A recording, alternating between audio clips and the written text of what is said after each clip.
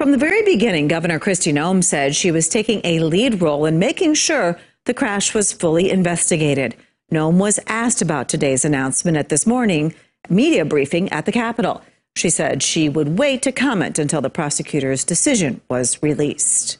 Well, I'm glad that today we're finally going to get a decision from the state's attorney and that the family can get some progress in this case. Beyond that, I'll wait for the press conference to really see what the decision is that has been made on charges. Then, shortly after the news conference, Noem posted on Twitter saying her heart goes out to the victim's family. Noem says she is directing the Department of Public Safety to share additional details of the investigation with the public within the next week. This is